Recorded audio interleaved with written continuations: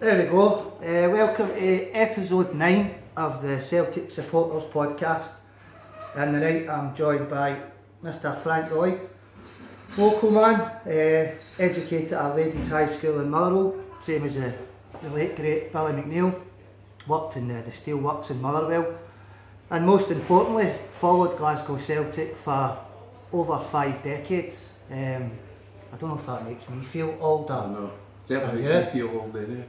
I'm looking forward to this, Frankie, and I appreciate your time. And as I do with all my guests, we kind of try to go right back to the start in your earliest memories of Celtic, whether it be just watching them or actually going to the games. Okay, well, correcting one thing straight away was I went to St Joseph's Secondary School before I went to our ladies. That's my dad. Because when I was at St Brendan's I failed my 11 plus. That's behind my So all the numpties went to St Joe's. My dad's a numpty, but we done alright in the end up. Right, on Celtic itself, I mean I was trying to think, the first game I was at was like in 1963, so I was about 5, and it was Celtic and Mull at Celtic Park, Celtic 1-2-1.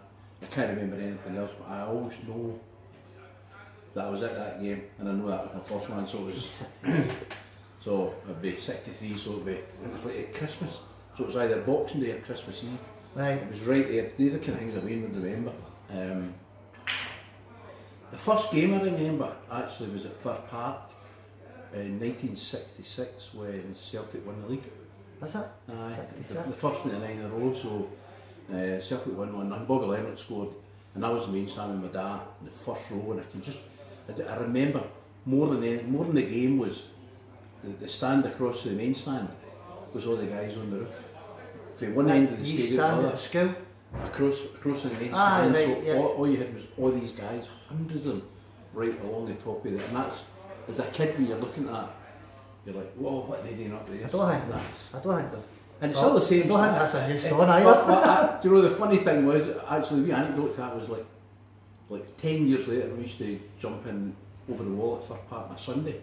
Their dad and people like that. I used to play do football. that. And we done it. We were up there just to see what it was like. You know? Right, So we did do it. That was my kind of introduction to that I can remember actually going to a game and just getting caught up in the whole thing about being a Celtic sport, and that was me caught.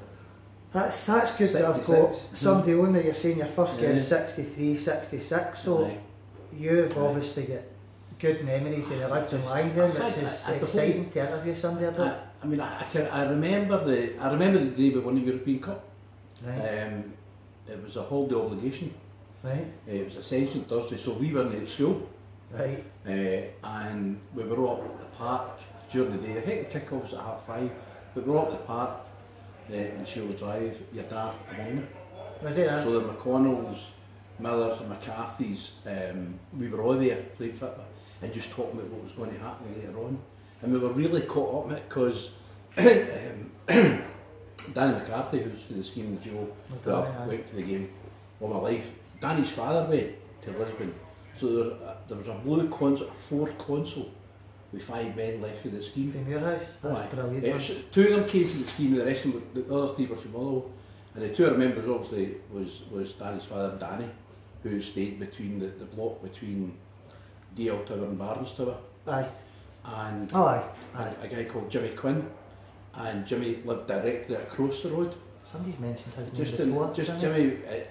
Jimmy and Danny actually sold scarves. Oh, right. But 5 of them actually piled into a wee blue Ford console and drove to Lisbon and back.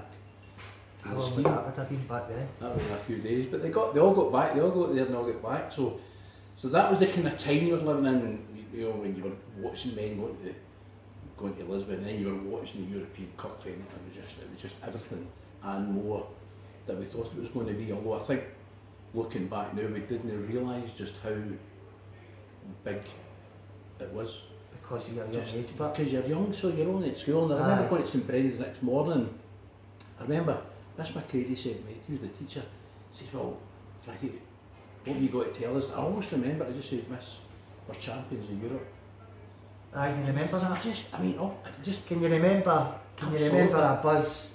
We'd obviously in the Bullfrog in a game. Aye. Thank you very much to Big Tony, but can you remember an actual buzz and the scheme itself? Well, I mean, I remember that the buzz that day, during the day, and that was kids because we were off school, and we were in that park just behind that later became H-Walk. Park there, where the swings, you know, this type of thing. I remember that, and then we remember going over the bridge the next day to the White Bridge because Tommy Gemmell was coming back. Oh, aye, of course. There were loads of people going across. Seen pictures, aye. So, you know, so people who were watching the television at Celtic Park, they then made their way down to the Erebar Flats. The Erebar Flats, because that's where he stayed. So, and I remember that kind of a buzz. That whole year was really just an exciting time, and it was that year when I went and won the first supporters bus from Muirhouse. And the story was, I'll tell you what happened, I remember exactly. The bus left, and it was a Grangeburn bus. So Grangeburn, the garage was just there. Was it? Oh, the Grangeburn bus garage was at Downside Tower.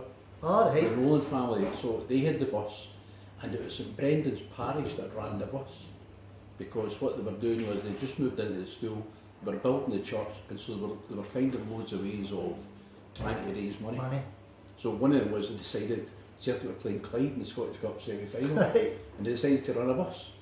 And I was on the bus with my dad, and that was great, but they only drew 0-0. So coming back in the bus, they then said, does anybody want to go if we'd run a bus on the Wednesday? Which they did. Was this the replay? This was the replay. Right. Celtic won, they won the replay, and that was us in the final. And then they said, what about names for the final? So the final was against Aberdeen in 1967 before it, and they ran the bus to Hampden for the cup final. And Celtic beat Aberdeen 2-0. So and the bus left Muirhouse Road, round about where the car park of the community centre is. So Jimmy Gallagher had shops here, huts, big huts, and that's where it left me. And it was Grangeburn, and I think it was all because the Grangeburn people were parishioners, so they were obviously given they were flinging maybe the bus in cheap and all this type of thing. And then about 2 months later, I think it was the June or July, no, I'm telling you, it was August, there was another bus, and Pat Conley, who ran the Bricks Legion, was going to take 4 or 5 buses in from all He's been mentioned as to well. see the European Cup. Is it Pat that used to get all the tickets? So Pat got all the tickets. Pat was a Celtic he's been mentioned. I can't think he was big jazz. He was just an absolute Celtic legend. So Pat decided to run a bus for everybody in '67 to go in and see the European Cup. Right. But ours left outside the chapel after a mass. And then it went to the British Legion. So obviously it was a Grangeburn bus. We'll pick them up there. And so that was like 4 or 5. And I've got a photograph in the house with myself and my dad and my granda. And the guy standing behind me, beside me, was John Tierney. Bob. Was it Big and he Bob? was there with, so Bob was there with his dad, Mick. So he was there with his father, and he's in that photograph. And I've got that in my study. Going to Parkhead with my dad and my granda, and I've got a photograph of me, Brian, and Daniel. The same thing, together. So that was in kind of '67, and by that time I'm totally into it. I mean, I'm only 9. That was you. I'm totally sold on Celtic. And then later that year, I went to Celtic Park in Moon. And what happened is I went down to Flemington, I get 2:40 into Celtic Park, went to the game, come back, and my dad went absolutely. I was going to ask, I was going to say, I think. What were you doing, you know? I think you never told him you were going there. I can't remember. Do you know what? Because it was ridiculous, you're only 9-year-old. I can't remember. I must have. I don't know. I genuinely don't know. The thought of that now is absolutely ridiculous. But back then. It gets worse. A lot worse. a lot worse. So anyway, what he done was, he then said, right, if you're going to go and see Celtic, you need to go on a bus. Somebody will look at you. So a guy in this team called Joe Kelly, and Joe Kelly stayed in the wee block. His family still in Netherton, and Joe lived in the block across the Netherby Tower. Right. And I think he was the president or something like that. My dad's pal. So he said, Joe, are you going to let him on your bus as a boy member? And they didn't have boy members then, but he says, I will let them in. And that was me through 68, 10-year-old, going to the game. So then, when the buses went, did the buses tend to go to Parkhead? Obviously now you've got seats and that. Did the bus go and stick together and stand at the same time? I tell you, the bus left, the bus that I joined, the club that I joined was the JQ bus. the Jimmy Quinn Celtic Supporter Club Right. in Motherwell, and it left for the High Road, which is at the town hall, you know where Aye, it is. aye. So that's where it left it in the 60s, and I was on it for years. And when I first started going to see Celtic, I always stood in the visitors' end because it was nearest the bus. Aye. And then as you progressed and you got a wee bit older, you kind of started moving towards the jungle, and then you just went to the jungle. Aye. But in those first couple of years, you know, the 68s, and my memory of the games was the European Cup game, so it was like 1968, it would be Celtic beating Saint Etienne 4-0, Red Star 5-1, and then losing the quarter-final of the European Cup to AC Milan when Frankie scored. So that's it's all the big games that I'm really associating that kind of period. And then we moved on a year to 1970, and that was a whole new, we took it to a whole new level. Italy? Aye, that was in Milan. So Celtic played Bâle, Benfica, Fiorentina, and Leeds United in the way in. So that was like champions. Leeds United the one with the crowd, Aye, 138,000. 138,000, Aye. So the champions of Portugal, champions Italy, champions England in the way. And we were them on. I went to them all, Bâle, Benfica, Fiorentina, Leeds United and the final. And I went to Brendan McConnell for a couple, and Brendan stayed in the middle of the screen, the McConnell family. So we went, and we also, for some bizarre reason, we were sent in to buy tickets, because for some reason they decided we'd need tickets, instead of just paying at the gate. Alright. So you always paid at the gate. Aye. But in that year I remember queuing up, and I think it might have been Easter holidays, going in with 240 with money and Still getting a 240, was it? tickets. Still a 240, that's more than I knew. That's the only bus I could get. And it took you right up, and then we beat Benfica 3-0, toss of the coin in the second leg. We beat Fiorentina, we lost in Florence, but we still went through it, and it came to Leeds United, which was, and I remember April, May 1970 was just a mad time to be a Celtic supporter. I remember we won the league at Tynecastle on the Saturday, and we had to go to Leeds on the Wednesday to play in the European Cup. Right. The first leg. And I went because our bus, the Jimmy Quinn bus, shared a bus with the New Stevenson guys, the Caffin guys, and we went to Leeds. And I went to Leeds without a ticket. Did you? I was 11-year-old. Yourself again? No, well I was on the bus, so I was with people. Your dad, and my dad worked on Saturday, so he didn't get to the games. Ah, That was the whole reason. right. So I mean, You've been going against at a very young age. Oh, I went to Leeds, no ticket, got a ticket as soon as we got here.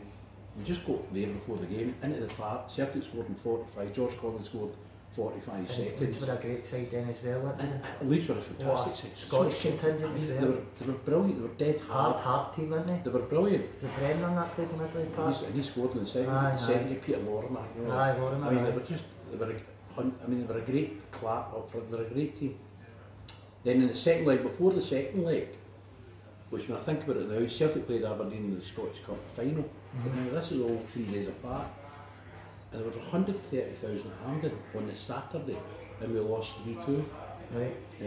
Bad refereeing, and we just didn't take advantage of our chances.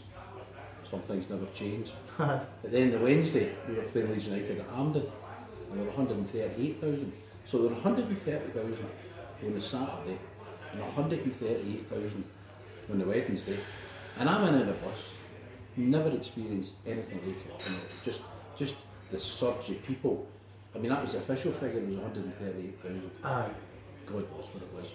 But the strange thing was, all the people, we always would sit, go right down to the wall. That's where he went. So half the time I went to the toilet, and I bumped into my dad.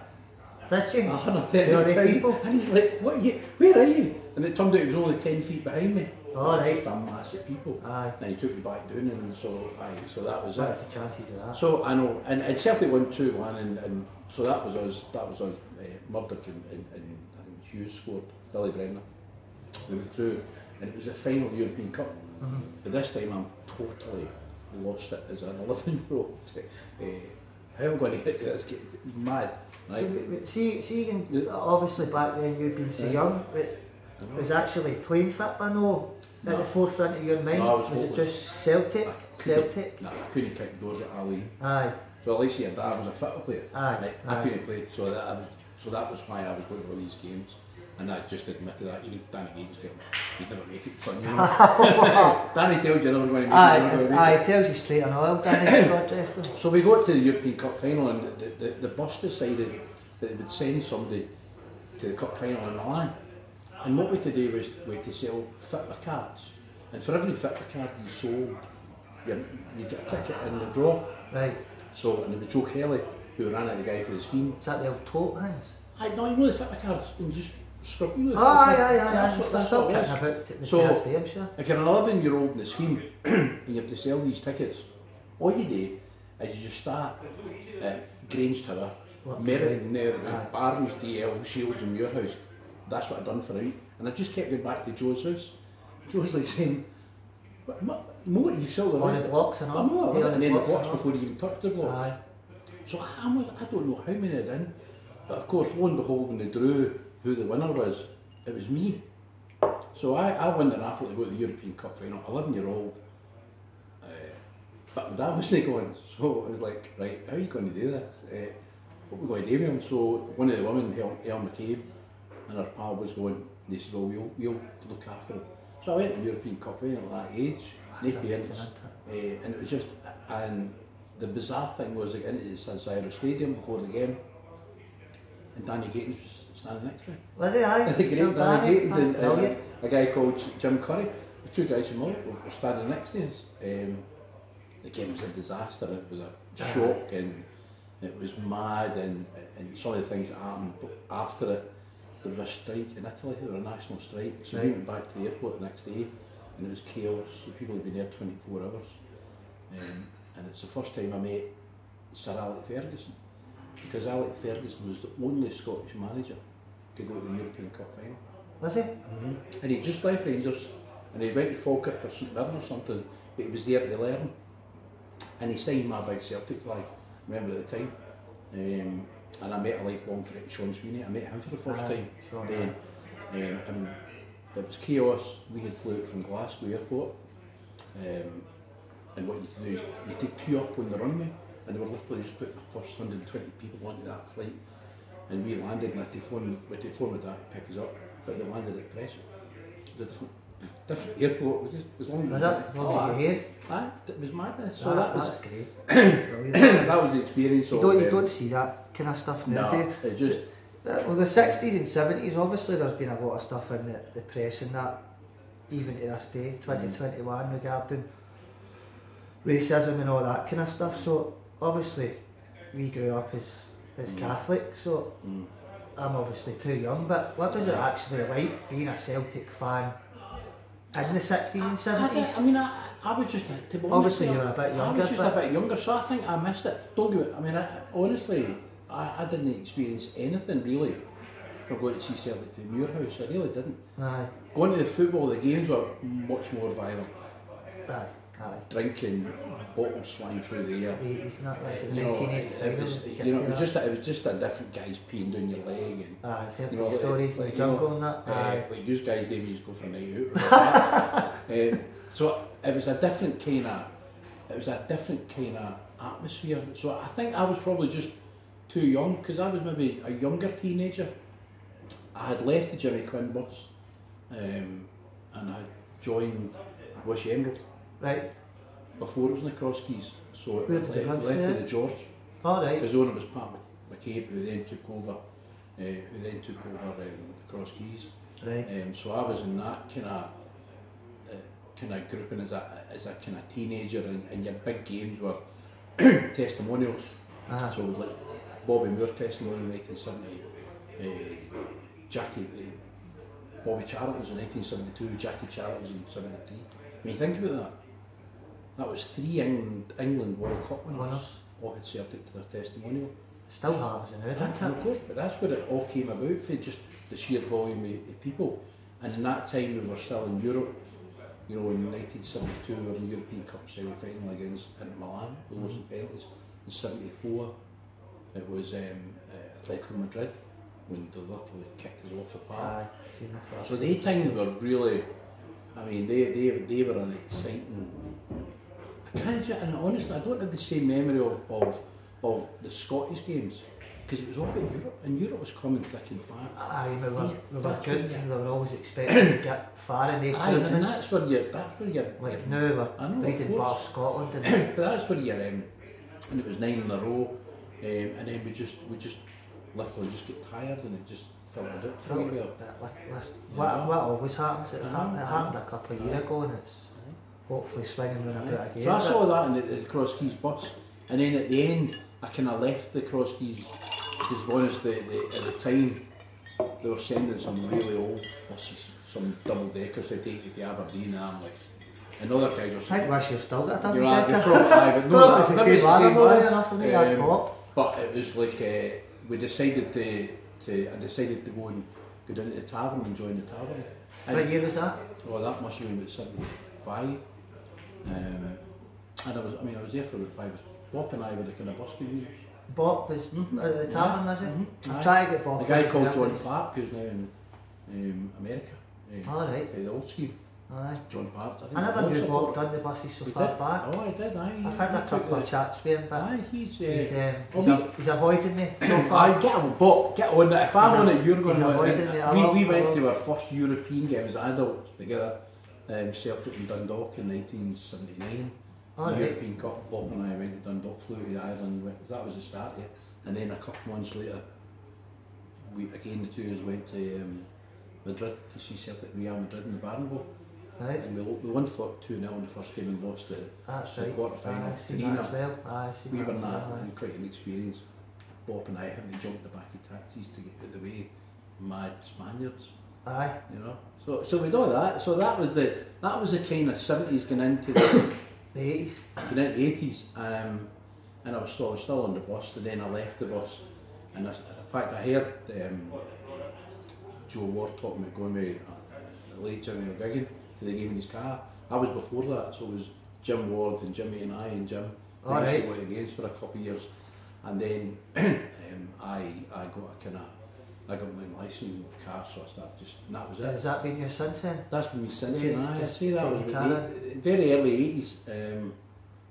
Just probably when you were born actually. It was Kellan, so it was 82. I was definitely driving then.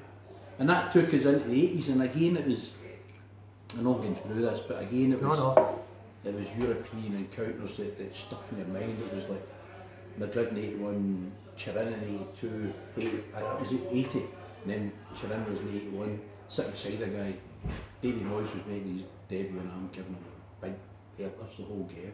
He only played 5 or 6 games, and then the guy beside me told me he was Davy Moyes' father. Oh, did he? I didn't, it's like one, so be careful of your audience, 1982, my memory of that was Celtic playing Ajax in September in the European Cup in Amsterdam, and very silly of me, I arranged our Kellan's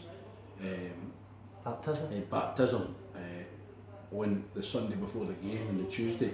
Right. And so that was fine. Danny McCarthy was the godfather and I was the father, and the 2 years left. The baptism? Aye. To get to Holland? Holland? Did you? Aye. How did that get done with Mrs. Roy? She was fine about 10 years later when she finally calmed down. So the father and the godfather left the baptism back in the house because we had to get a train. And the thing about that was that a train all the way? No, we got a train to London. Right. And then we waited in London for a couple of years, then we got a train to somewhere, Harrods or something. And then we got another boat. And on the boat, who did we bump into? But Bob. Again? Aye, and Paddy Brazel. Aye. The two, so that was us there together for the 3 days. But I knew I had to come back to face the music. The music. And don't just tell her, my mother and all that. I said, "What do you mean you're going to wait?" I said, "Well, we need to go because the train leaves at 8 o'clock." And she said, "That's your wings." Were the wives and partners quite understanding? I think they probably just, I mean, I would say, and certainly in the Elm's case, because I was probably so dyed in the old Celtic before I met her, but God bless her, she was absolutely fine with it. So, that's a bonus. My mother wasn't too happy when she knew I was leaving the christening, and the godfather, Aye, so into the 80s, this is kind of getting into kind of later 80s when I kind of remember it, but What were the ladies like in your memories? Obviously, the likes of McStay and Burns and all that coming into the team, and then obviously Big Billy becoming the manager. There were a lot of good times, but we never hit the heights. Aye. And your problem was you were measuring it against what had just been. We always do, but don't we? Even That to was this the day, problem, Celtic you know, fans still do that to this day. But we had some really. Paul McStay was one of the best players. Aye, and aye. Tommy Burns. I wish I'd seen him there next to. And we saw some no very good players, but it was an up and down, but mostly ups during the During the 80s until and the early 90s it went. Aye, That and still way, loads of trips abroad and things like that, and cup Aye. final victories and what have you know. So what was your one of the videos I always used to watch back when I was young enough to kind of start watching football and remembering it was the 1988 centenary year. Even though I was only 6, I can always remember the iconic 40 Burns and McAvenny scoring to win the double and St Mirren and all the stuff that happened. So is that a good season? The centenary season was just by that time I was a season ticket holder, so I heard a story about that put forward by your son. You were one of the first at the time first group when I of first people that had season tickets. Is that what right? happened when you at that time, if you wanted a season ticket, you had to go up to West Nile Street where the Celtic offices were, which were above Was the. that in the city centre? But it was above the Blue Lagoon chip shop. Oh, at Central Station? Right? No, the one in West Nile Street. Oh, right, that So, Blue street, Lagoon one's right? still there. So you had to go up the stairs and you walked in the room and Desmond White, who was the chairman stroke secretary of the club, was sitting. And Oh, you right, see so your you name. actually spoke to him face Oh, to face, aye. And he had it wasn't a biscuit tin, but it was a box. Aye. And he had a photograph and said, right, these are the seats, there were only about 100 of them or something. And he said, right, so we picked, there were 4 of us, Dan McCarthy and myself, Jim McCoy and his brother Brian, and 3 of us worked together at the Craig in the same shift. So it suited us. So we picked the 4 seats, 2 seats, 2 and 2 behind. And they gave us like a wee bit of paper, like just like a. But that's what it was just a bit of paper, just a bit of paper, you know. No details, No, your name was on it, he'd signed it. And what you had to do was, it says, go to the extreme left hand door, you get in the main stand, knock on the door, guy would open it, show them that. you would step in, he'd take the ticket, he'd say, right, that's fine, on you go, and you would up to your seat, and that was it. There was no ticket, there was no receipt, there was no plastic that were going there. Nothing like that. Nothing. How much was that back then? Oh God, it wasn't cheap. Is it? No, I mean it was cheap. No. Well, but it was all relative. So even to get one, we had to sit down and say we had went to the front stand in the jungle and everywhere else, and I had driving me quite a lot. So you're thinking, right, this is you thinking ahead.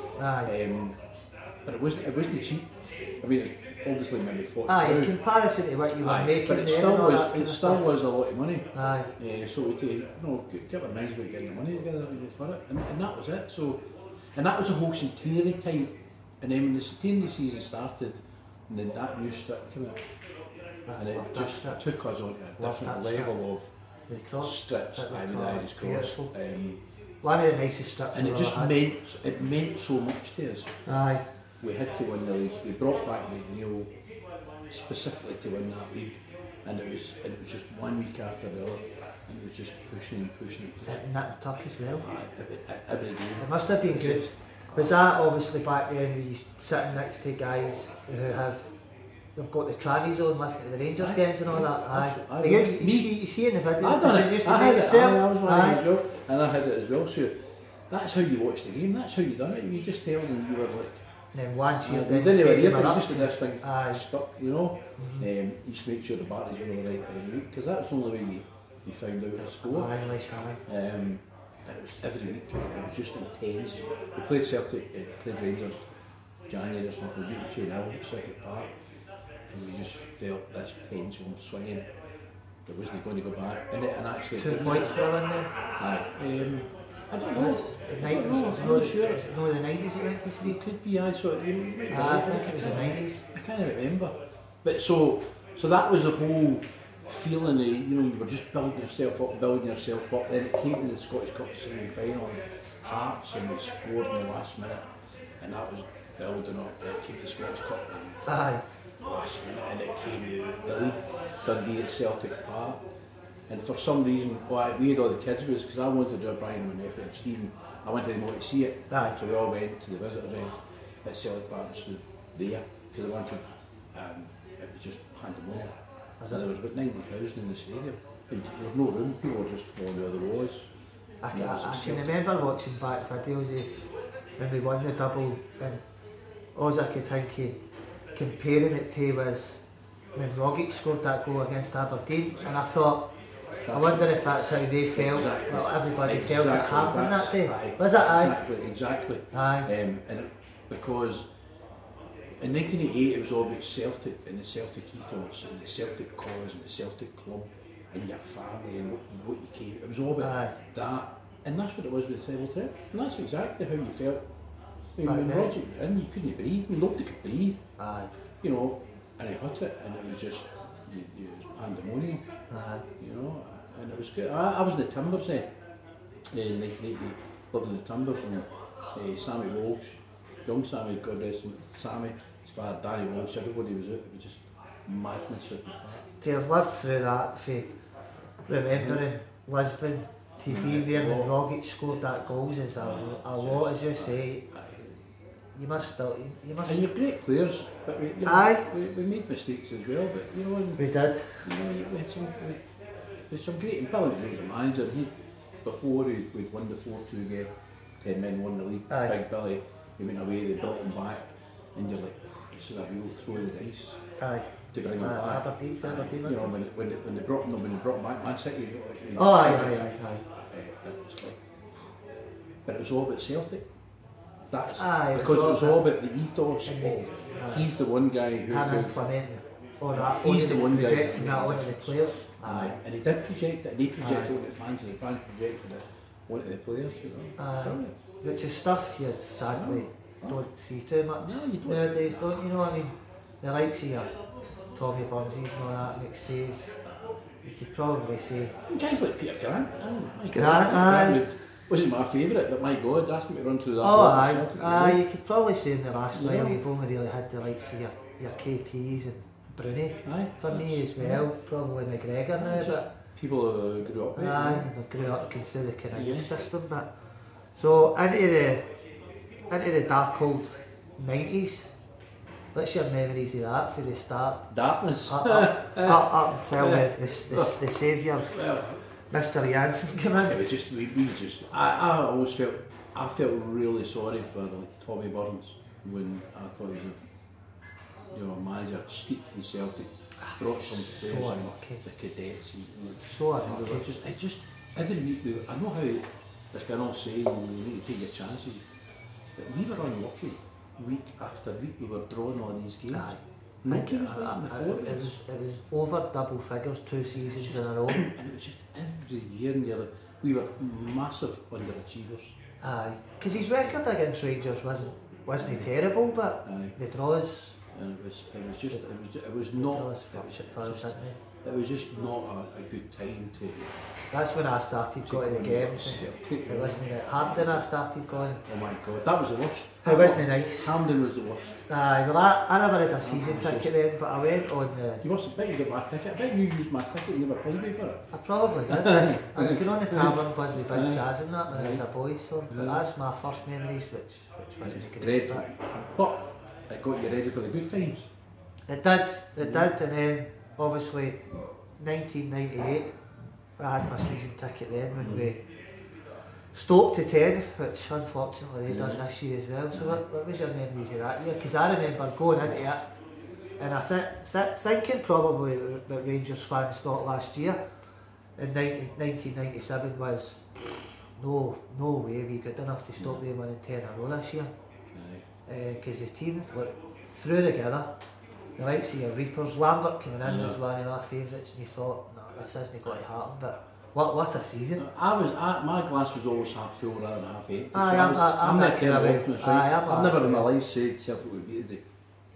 I just don't. So it's just no in the vocabulary I used. Celtic never going to get beat. I think the memory, highs and lows, was Dunfermline week before. when oh right, we should have won it and we didn't. The second game we get beat at East End Park. So you did. I think I was at a couple of games at East End Park with you and Brian. That probably would have been that game. The fear of losing it, and the same day Celtic had used the beam. They were beaming the game back on the screens at Celtic. Right. And that was a real, that kind of fear. The first time in that season I thought, my God, this is, and then of course the following week, I remember what happened. It was just, you went from emotion to the other. I was really lucky that I was in director's box that day actually.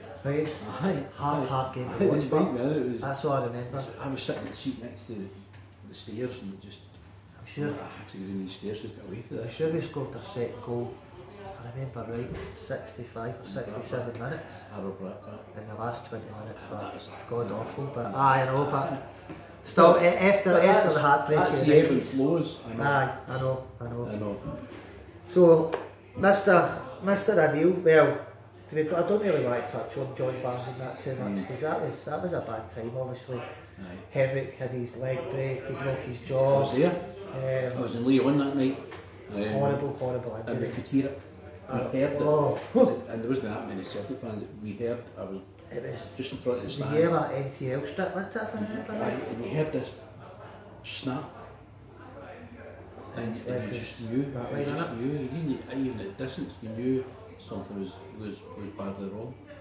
I'm sure he broke his jaw a few weeks later. A few weeks, did he? I can't remember. When he came back for that injury, he broke his jaw, because they're kind of saying what's happened with Big Eddie recently. Big Viduka came in and kind of down tools, didn't he? And then we had Super Cali go ballistic stuff, and then... But again, you might be a Celtic supporter, these are the things you've got to take. That's what I always say. You know what I mean? You don't have the God-given right to win every game or to every game, so you have to take it. Take it in the chin and just bounce back. That's what I always say to our Rory. He said his season ticket the last 4 years, and big kind of Jazz McGuinness was talking about it. They always say to the young ones, when we're winning, enjoy it, take it in. And the cup finals and the Hampden and the experiences against Rangers, because it doesn't last forever. It doesn't, no. And the stuff you hear, even I've been on social media the last couple of days after the transfer, and there's still people not happy the now, and I'm thinking, look where we were 14 weeks ago. I know. The big man's doing brilliant, but we'll get to him. So, Mr. O'Neill comes in early 2000s, and the kind of club flipped in its heat, didn't it? And totally changed. I felt as though, I remember the day he came in, and I was in at Celtic Park in the morning, they were talking about it was going to be Martin O'Neill, and I just thought that the club had finally modernised beyond Fergus McCann, which Fergus modernises. This was the next level on the field, because this was a spending money, and they were going to spend some money, and it was just a roller coaster of delight and more delight with it. Oh, it was brilliant. That's obviously when I started. He was a brilliant guy. I loved listening to him. I was lucky enough to meet him on a few occasions and sit and talk to him, and he was such a humble man.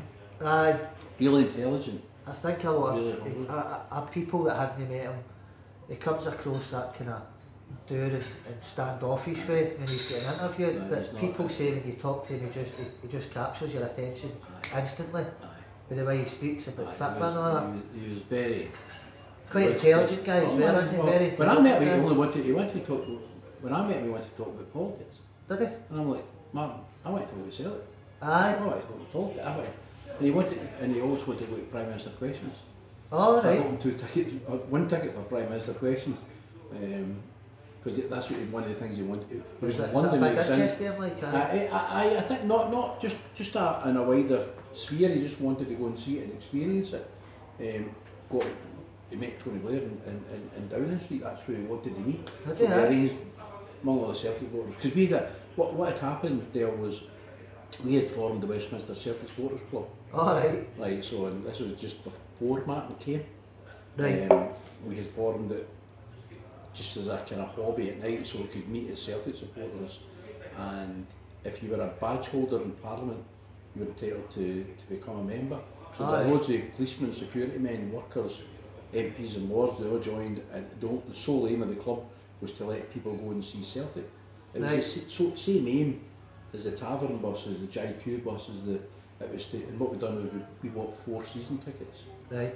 And the guys from London who never got to see Celtic found out they knew that they could get the tickets. They all paid money in once a year. Whoever was on the Saturday seat once, they could go up. Right. And one of the good things about that was, so for example, with Martin O'Neill, they were launching the Jimmy Johnson Fabergé egg. I remember that. And they contacted me and they said, look, we would like to do it in Parliament for some reason. Can you book somewhere? And which of course I did, and we arranged it all. And Martin O'Neill came down, and that was the launch year. And he then went down the street and went to Prime Minister.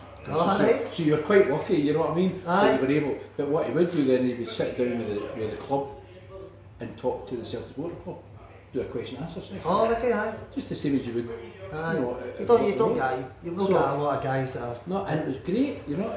They would be willing to get involved and stuff like that. No, they were all very. Fergus McCann was another one. Fergus was Mass, all-time Celtic legendary hero, bar none. He came down. No, being here. He came down to Celtic Supporter Club. In the afternoon, we took him for lunch. Then what was he like as a person to be in his company? He was quiet and he was kind of serious. And he seconded it for me. He said, look, when he's down, he would really like to answer questions as well. Was he? and so I got tickets for it, and where the MPs all sat, kind of special kind of tickets, if you like, not like getting a centre stand ticket. And he was just my absolute hero. But the anecdote it was years later, Celtic invited Fergus back, and they gave him a box at Celtic Park for all his pals. All right. And I was in the boardroom that day, and he came down, and he looked at me, and he went, Prime Minister Precious. And I was like a wee boy. I was like, oh, do you remember me? Can I get my photo? And I've got the photograph of me and him in my study, and that the saying that being a Celtic supporter is not always easy, but it's always worthwhile.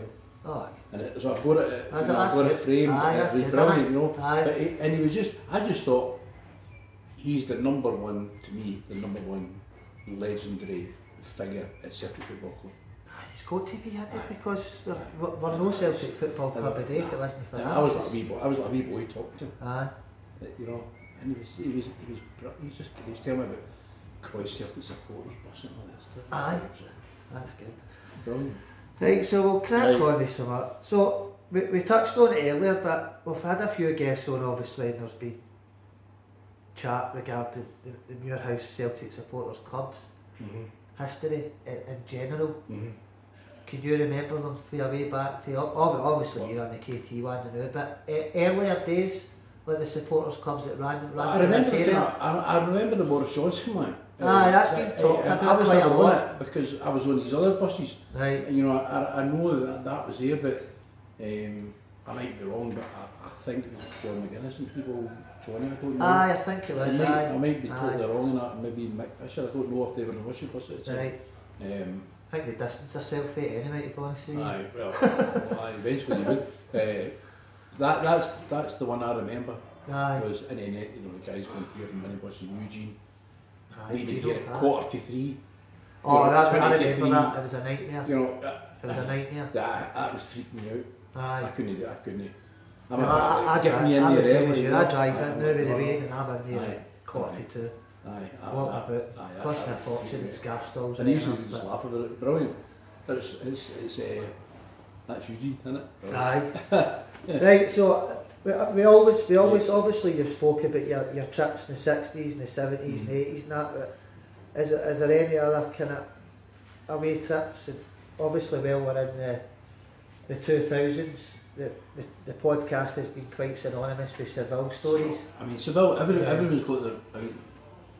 I was really lucky. I was at the first game against Leon when we put out Champions League. Didn't go to the first game because we won 8-1. Unfortunately, didn't go.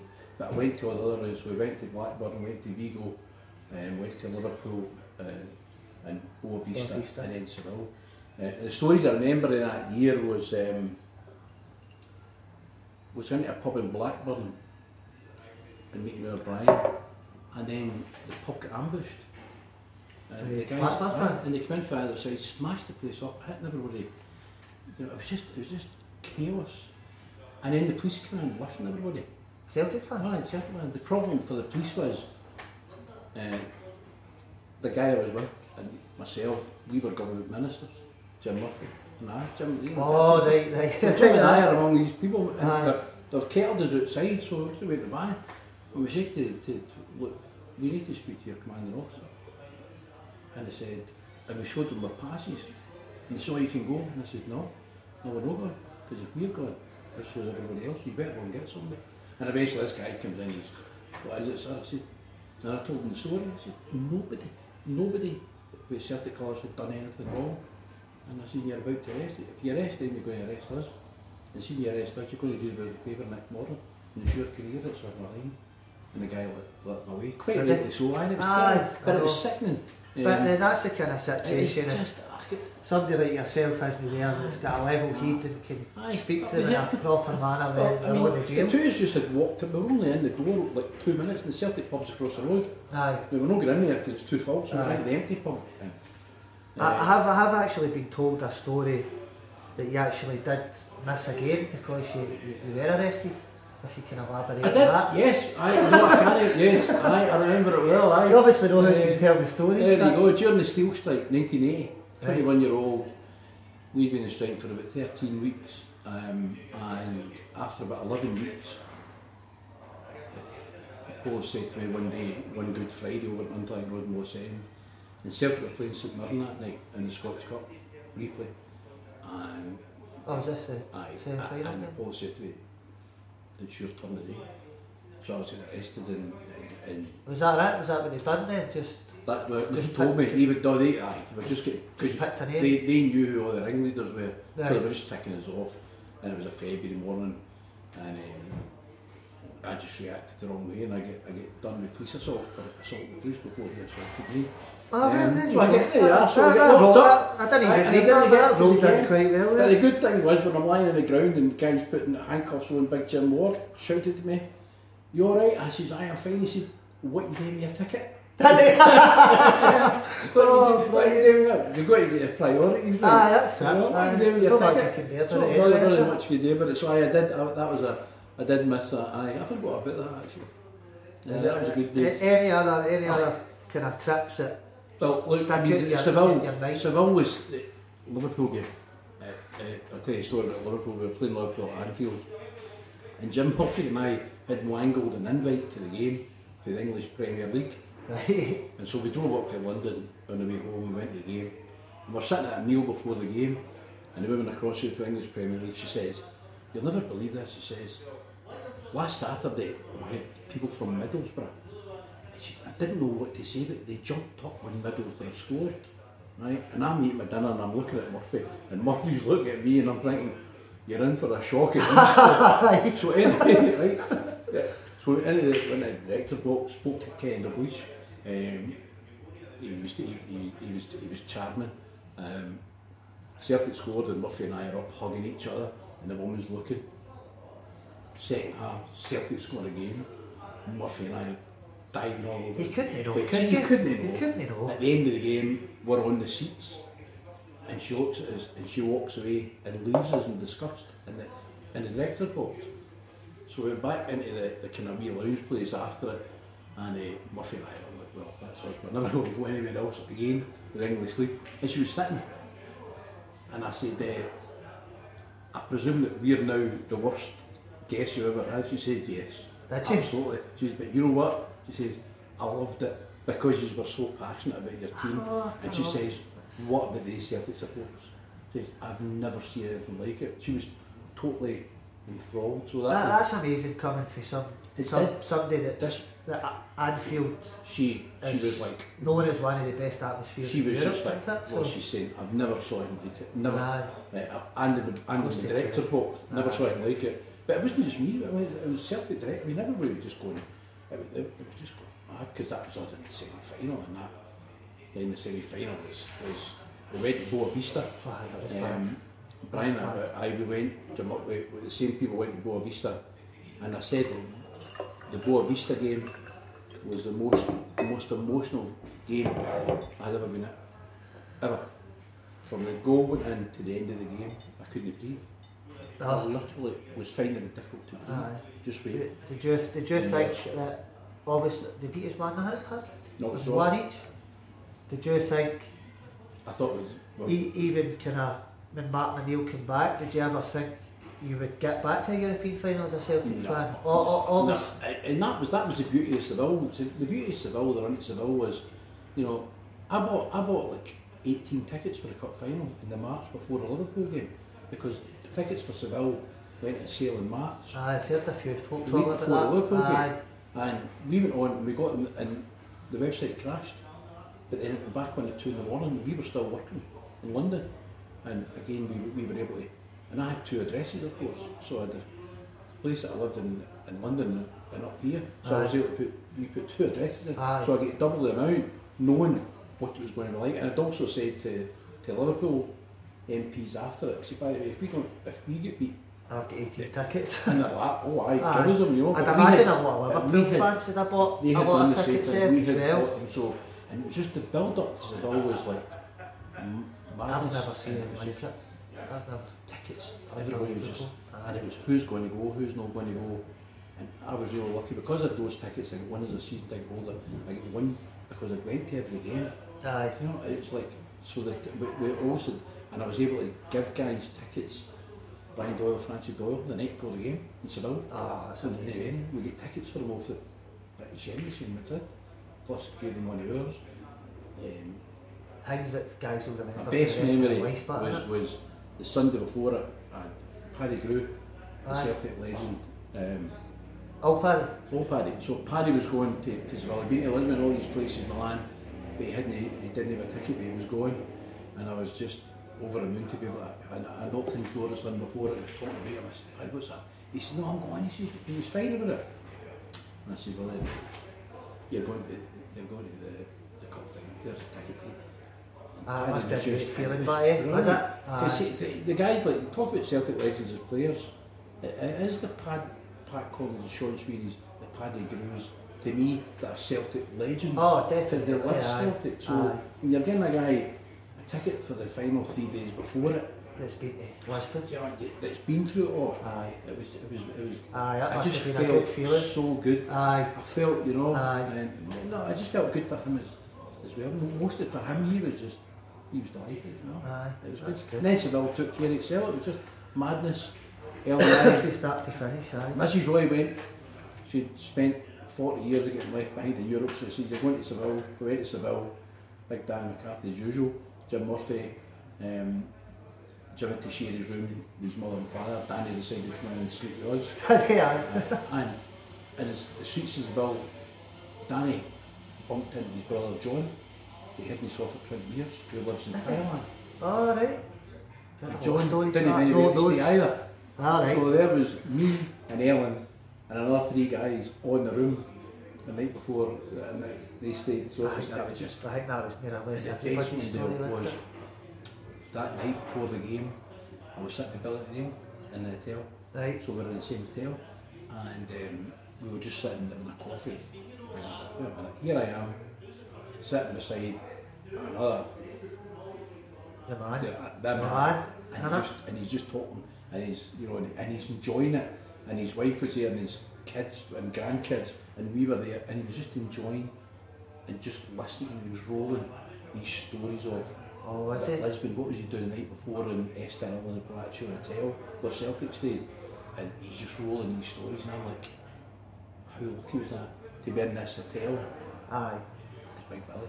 That's just a chance of a lifetime It's like thing. the 2 in the morning, and Oh, Mrs. is it? Price is going, Billy, we need to go. Aye, get to your bed. We need to go, you know. And he's like, aye, right, like, go and get a pot of tea. You just get another pot of tea and just start talking. Is it right in the wee ears? Oh, aye. Oh, it was just, you wouldn't want that to you know, but and then the game took care of itself, and that was it. Aye, you know. That was what it was. That was it. That was my Seville year. Brilliant. I love the Seville stories. Have been brilliant on it. I've loved them all. Will we touch too much on the 2000s, the Rodgers stuff and all that, or are we just gonna... Well, you're in charge. I know, and to be honest with you, you've covered kind of what I wanted you to cover, and the other guests have all spoke about the Brendan Rodgers era and kind of what's happening now and all that. So we'll jump in and talk about something else. Okay. About on you go. We'll pass by Sunday at the moment, but what's your overall feelings? Ange, obviously looking like he's made a big difference. It's a new era again for me. It looks. Small-minded people in Scotland thought if you worked in Japan and you come to Australia, you don't know anything about football, and they were proved totally wrong. They will be proved totally wrong. I think and so he's as got well. his, I didn't agree with his formation, playing Eddie and then the wee man in the out. In the wing, but he's not going to get everything right, but he's proved a lot of people wrong already. And it's very, very early doors.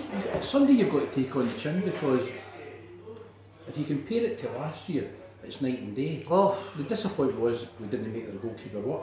Didn't It'll come. And Sunday I thought the Croatian guy fitted in dead well, the left back. I thought he looked composed and he looked as if he'd been there for a long The time. number one hate figure was Tony Ralston. He's been, and listen, I've absolutely slaughtered him on it, him and Taylor, but Ralston's probably been our best player this season, by miles. I know. I'm glad Edward's away, and to be honest, I wish him the best, because the memories that guy's brought me. He's brought great memories. Phenomenal. Disappointed how he went. But you've got to remember, the guy wanted to leave last year, and we took the decision not to beg them, but to make sure they stayed for 10 in a row. So would it have been right to leave them? How would you have felt if we had let them all go last year? I know. And it didn't. You know what? Hands up. It didn't work. It didn't. And that's it. It didn't. We move on. Don't look back anger. I'm quite optimistic with the squad we've got. I think we could have probably signed another full-back, and I think we're a wee bit short in the middle of the park. But then you've got McCarthy to come back. I know. You've got Rogic, Turnbull, who I thought has been one of our best players, but looked as if he was blowing out his arse on Sunday. By the way, he didn't turn up.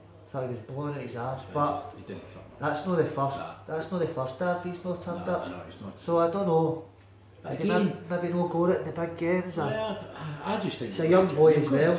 You've got so talented, isn't he? You've got to give him the time, and he'll get responsibility. He'll take responsibility, and you can see the potential. And I'm fine with it. I just you're disappointed for him and for us. Aye. It was the wrong game. You turn up. I think the potential in the squad and the age yet looks absolutely. And if Big Ange stays for hopefully 5, 6, 7 years, whatever it is, I think it's going to be he's changed the exciting ethos. time. He's changed the ethos of the team and the mindset of the club already. You can see. The fans, everybody. So everybody's got a laugh. They've got the minority greeting face. You know what? You can't say I love this attack football, but with it comes a kind of defensive mistakes now and again. That's what it's going to be. Hopefully Big Julien comes back soon, the guys for Spurs, because the boy, the Swedish guy, will like to gear back. I've got a worry about Julien I've got coming back, because the guy's going to be out for a year. He didn't turn up for us every week. I thought I hope it doesn't affect. For the size of him, he was a bit easily shoved after the ball. He was never the bravest. No, for the height of him, no. And Starfelt looks... Give him time. Starfelt possibly looks like the Swedish Raphael Scheidt, but we'll see how we go. No, there's only one Raphael Scheidt. I'm telling you. Yeah. Right, so what I've got left is I've done a wee quick fire round, which is 9 in a row, 9 questions in a row. Answer them off the top of your head, and then we'll jump on to your all-time 11. Oh God, Right, I know you wouldn't look forward to that one. I bet you've wrote it down anyway. No. No? Right, so quick fire round, 9 in a row. Favourite player? My all-time favourite player? Yes. Jimmy Johnson. Favourite manager? Martin O'Neill. Favourite ground visited? Barnable. I think you've covered this one. Most emotional you've ever been at a game? Obviously. Player you most disliked? Whether it be a Celtic player or somebody else? Willie Johnson of Rangers. Your favourite season as a Celtic fan? Season? Civil. The worst player we've signed? can I get...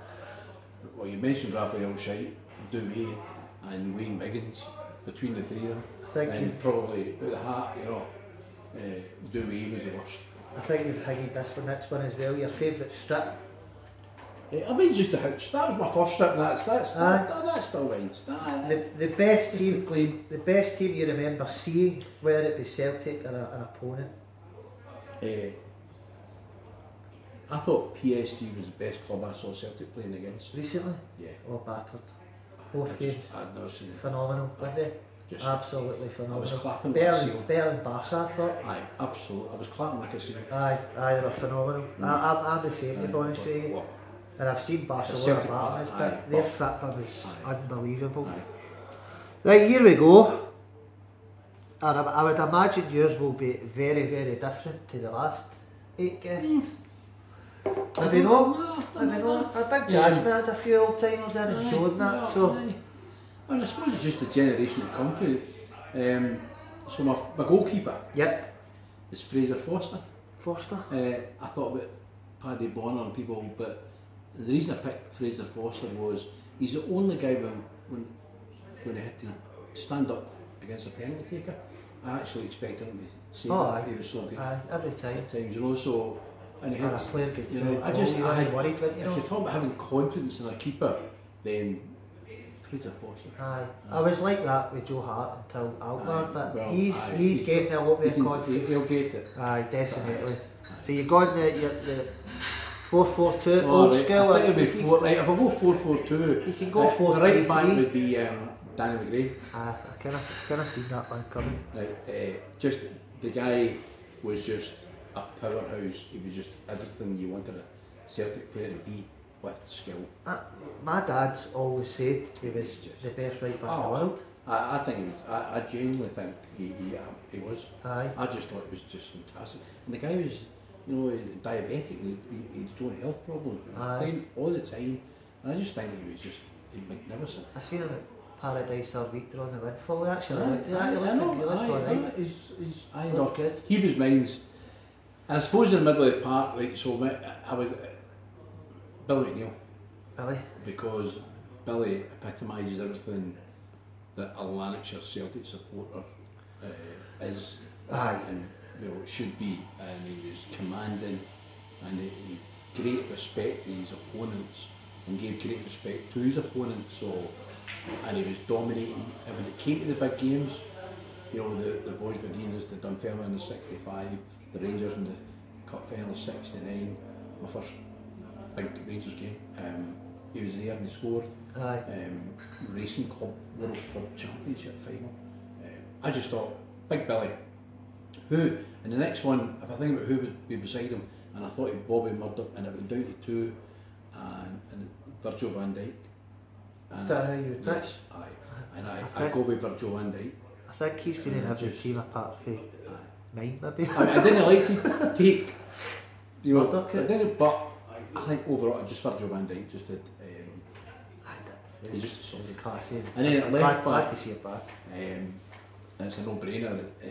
It's KT because he's one of ours. He's one of our own. I know. But again, he epitomises what you know. That's actually 9 in a row. And so I would not. And I thought of Tommy Gemmell, swashbuckling fullback, great fullback, really, really good. But no, the young man does it for me.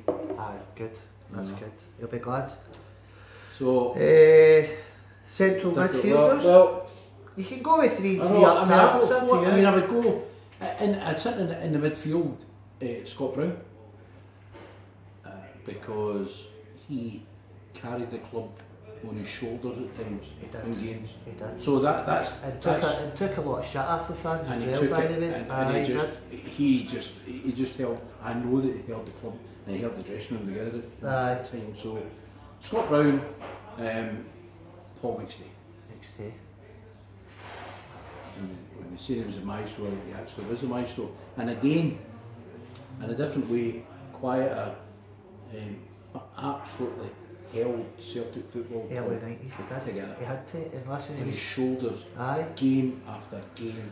Quite the same as Bruni as well. He was quite young after the kind of centenary year and that when we started So to Bruni slide. just behind him, you know, and McStay sort of making things happen. And on his right, two wingers and two wingers. up top, They're only one number 7, Jinky. Jinky. Just because he was the greatest player ever I've seen. He just, I've never seen him. I was really lucky. Watched on the I video. saw him destroying Cincinnati and I saw him destroying Red Star when he was Johnston promised him. You know, I was at the game. I saw him destroying Leeds United at Leeds. I saw him destroying Atletico Madrid, and he was kicked up and down the park. The Real Madrid. The Atletico Madrid. The Real Madrid testimonial game away Di after Stefano.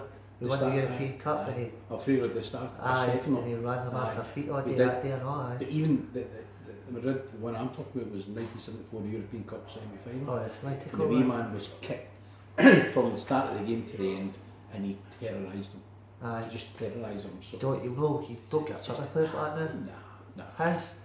You wonder how they guys played week in, week out with the abuse they took compared to the prima donnas that play football nowadays. And these guys were not athletes. Imagine Paddy Roberts playing 3 games in a row getting that treatment. Exactly. Nah, Anybody. very hard. And on the left, I would go with Tommy Burns. And again, I'm going for this, the psyche of what a Celtic player should be, how he should act, what he would do, how much it meant to him to win, how much it meant to him when we lost. It was the same as us.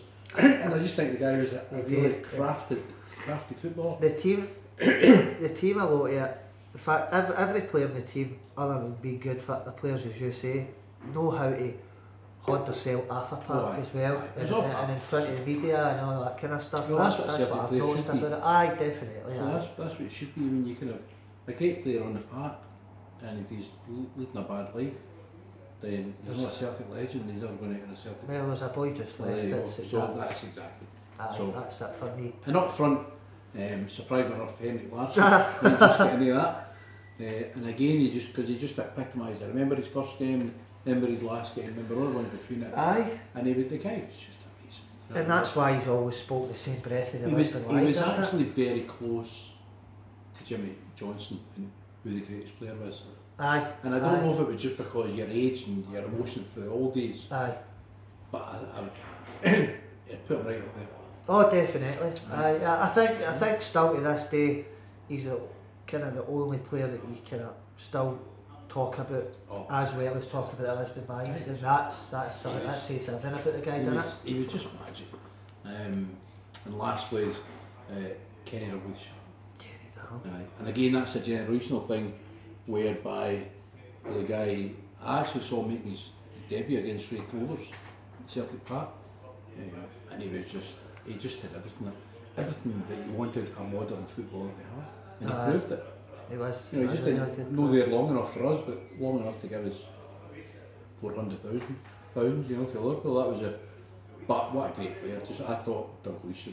That's probably the best team we've had so far. But I'm lucky because I've got a bigger pool to pick from. You've seen a look back, but that was good. I thoroughly enjoyed that. On the last few podcasts, whether you want to touch on it or no, but I've got an interview with Anne Rowe, who's the founder of Chrissy's House at Wishaw, Suicide Awareness Charity. I've got Anne coming on the 9th of September for a wee interview. I spoke about it in my last podcast. This is just something that it's quite close to my heart, obviously. Lost a few friends through suicide and stuff like that. Chrissy's House, again, it's a local charity. If anybody's struggling with anything at all, pick up the phone. The guys up there are absolutely fantastic. I'll touch on a wee bit more next week when I get hopefully an hour or two of time to speak about stuff like that. But I don't know if you want to touch on it. It's just this area, for me specifically, Lanarkshire in Scotland seems to have really struggling with kind of mental health and young suicides and all that. And you probably maybe a wee bit more than most touching on the government stuff, the NHS stuff, the council stuff, and are people getting enough help? And no. What do you think? What do you think the answer is? I think that's the hardest question you can ask, because obviously the NHS are under so much pressure now as well. I think ultimately, I don't know the answer, but No, ultimately neither it's do got I. to be, it's got to be peer pressure, peer bonding, because you know if you're in a bad place, you will listen to someone who's been in a bad place, Aye. and you'll take advice more from that person who I lives totally in agree your with that, place. aye, So that, aye. and that's what makes, you know, that's what makes the charity so unique. Aye, it's Insofar an as amazing place. it's not people, it's not professionals. That's no, I'm not trying to downplay any professionals because they're very important. But I just think that you know, A team of people young up there women, that's came for bad experiences. they'll listen to an experience and hopefully take it on board. Aye. But it's very difficult. You know, we're in an area that's, you know, there's a lot of deprivation in this area, There is and still. there's a lot of pressure on people, and you know, and a lot of people can only take so much, Aye.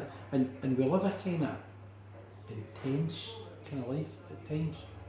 Some people in the area, you know that, you know, it's just, and Aye. you know when people are living on it. You know, the people have always been have lived day to day to survive, but there's so much other added pressures now, commercialism and people want things instant, that if you build all these little bricks up, that's you building that big wall. Aye. And that's why Just have to get out of speak tap to it, someone yeah, aye. that you know. Actually, the worst thing you can do is you sit down, they don't know what they're talking about. You know, they do. As you say, they're no professionals, but they've been to places that you've been to. But the most professional people there are the people who've experienced. Oh aye, aye, I think so It's as like well. a university of life. Aye, I think so You as know, well. if you've that university life of darkness, then you're able to, if you can, Talk to- more to than somebody talk that's through. in a doctor's surgery I that's know not you, been and there, innit? just people need to know. Don't feel as though you can't speak to people. Aye, that's my It's, big it's thing. okay to talk to a stranger. Oh aye, it's better to talk to a stranger. Of course it is. Better to talk, Of course it 100%, is. 100%.